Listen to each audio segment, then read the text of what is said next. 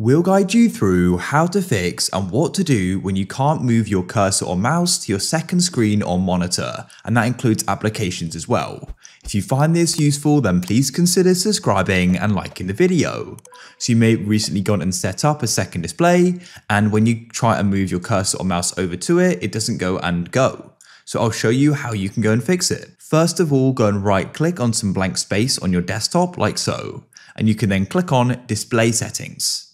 You'll then go and see your displays here. First of all, go and click on Identify, and you'll go and see a label appear on each monitor. Now you're going to know which monitor is which. In my case, number 1 is on my left and number 2 is on my right, as we've got aligned here. But if they're different, what you can then do is go and drag them across, for example, like so. And also what you want to do is go and adjust the height if they're different heights as well. And that will then go and mean when you go and click Apply, when you try and drag them over, it will go and move over correctly.